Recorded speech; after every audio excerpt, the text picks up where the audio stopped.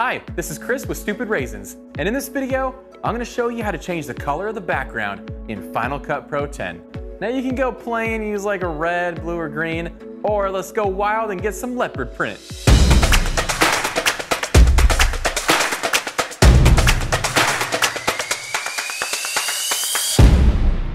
Now I'm going to share with you ways to use generators to create different types of backgrounds, and not just static backgrounds, but ones with motion that kind of give a little bit of texture to your video.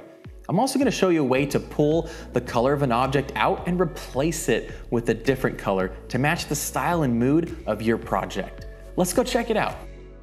We're going to take a look at the preferences and the player background. So we're going to go in here to playback, player background. I have it set to white right now.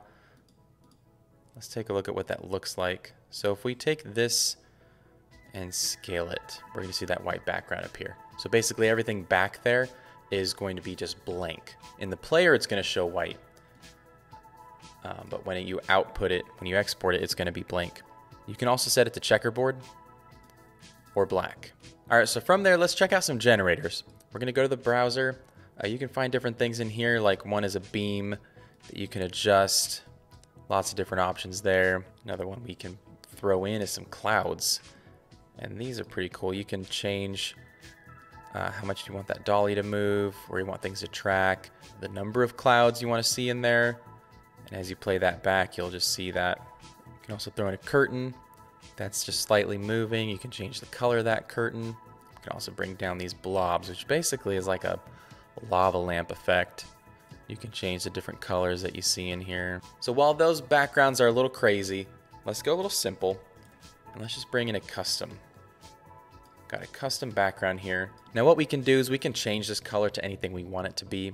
And what's really great, my favorite tool to use, is this dropper tool. So if you're looking to sample this here, you could sample the colors in an image and customize your background color. Bring it over here to solids. So you got the gray, you could just drop in some gray and you can change the level of gray that you want it to be. Now there's another one that's over here, we got white. Now this is really cool because it gives you different types of white. You can get mint, ivory, a lot of different options there. All right, so we got the textures here now. Let's bring in fabric. There's a couple things you can do with this. You can check out different fabric, like if we want to do silk and if we want to change that color to be more of a pink. Then let's change the amount, raise that. Let's bring in some gradient. So you got some control points on the screen here. You can move things around, or you can change the levels here if you'd like. Then you can get in these colors.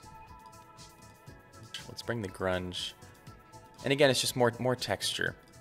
So you can find, a background that you may be wanting. You can also tint it a different color, just to match the feel and the mood that you're going for with your background. Let's bring in some metal. Again, there's just different types of things that you can find, and if you find something you like, then you can even tint it a different color, and I like that color there, that's pretty cool. So beyond just choosing a color for your background, you can actually add texture to it, and that's what we're seeing in here. You can also do some stone, drag some stone in here, and get some limestone going, or some concrete. So for a moment, we're going to go back to these panels here. We got the custom. I'm going to pick a color. All right, so we got a nice teal. Now we're going to spice this up a little bit. Let's go to the effects, and we're going to look for vignette. VIGN. Let's drop that right on there, and already we can see just adds a nice subtle difference to that really helps that color pop. All right, next we're going to bring back the blobs.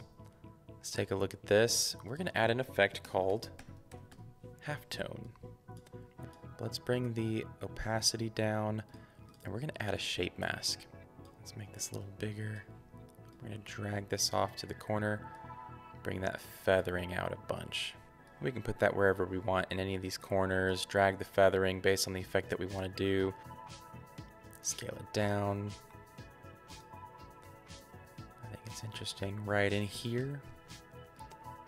And again, lots of different adjustments you can make just to add a different feel to this. So we're going to go back to this other example. We're going to throw in another effect called bokeh. Bokeh Random. And again, just something else that adds a little bit more movement to the background, which was once a still image, but we enhanced it with the vignette and we added some movement. If you're finding this helpful so far, just know we release new content all the time to help with your Final Cut Pro projects. Join our amazing family of subscribers. Subscribe to our channel and hit the bell to get notified when we release our next video. Now the other thing we can do is we can bring some stylized color presets in here. So let's check out some of these. And what's great about Final Cut is you just move your mouse. So you have your clip selected, move your mouse over the different presets and it'll show you what the default preset will do. Of course, once you put those presets on there, you can adjust them to varying degrees, but you can find something that you may be looking for. So this kind of achieves that effect that we were looking at earlier.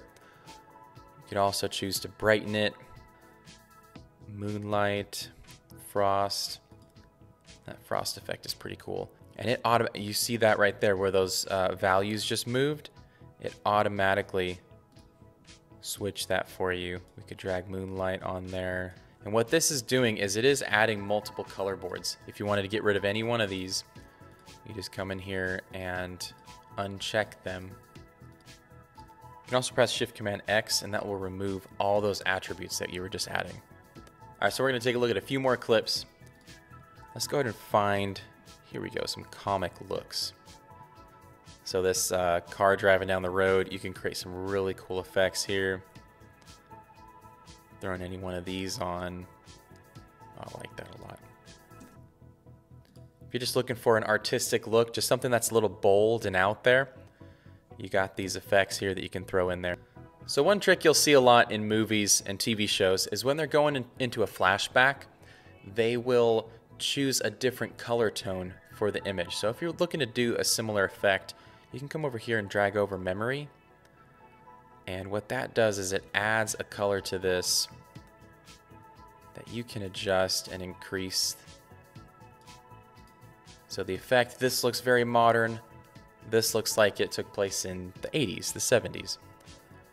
Just gives you like a feeling that this is from the past. And now a very modern effect, we can bring in teal and orange.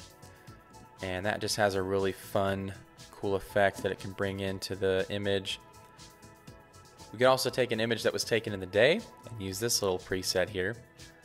Make it look like it is night.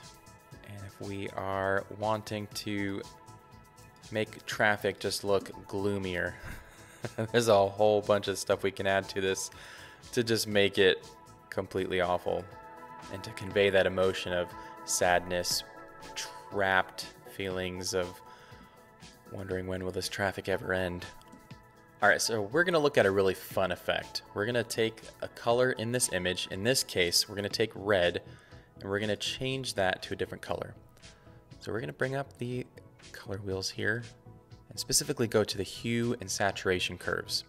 So let's bring that in and we're gonna use this dropper to find the red that we're wanting to change. Looks like it found that right there.